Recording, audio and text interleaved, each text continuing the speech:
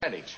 I figure 75% to you, Panma, and 25% divided between the 5 of us. Yida, Crowbar, myself, Tom, and the baby. That makes 5% for each one of us. Billy, you're cheating yourself. If there's 25% divided among the 5 of you, that's 14% apiece. Oh, no, listen, Pa. I wouldn't cheat you. You know I wouldn't. Now, look here. I'll show you. Let me rub this out here. And now, 25 divided by 5 is 5. You see, 5 won't go into 2, will it? No. But 5 goes into 25 5 times, you see? No, you're wrong, Billy. Now, I'm a pretty good mathematician. Now, 5 into 25...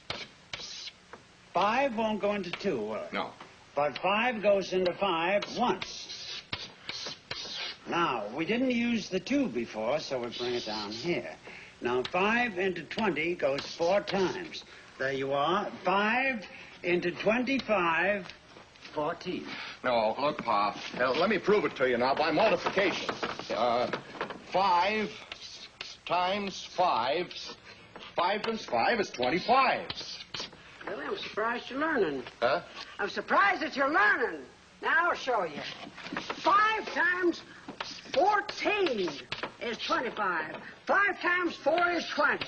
5 times 1 is 5. 25. That's it. No, look, Ma. Look, you're wrong there because I'll prove it to you. We'll put down 5 14s here. 14. There. Now I'll prove to you by addition that 5 14s is not 25.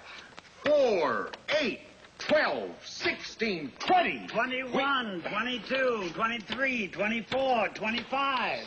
There you are. Better brush up, Billy. I don't want to see you boys cheated.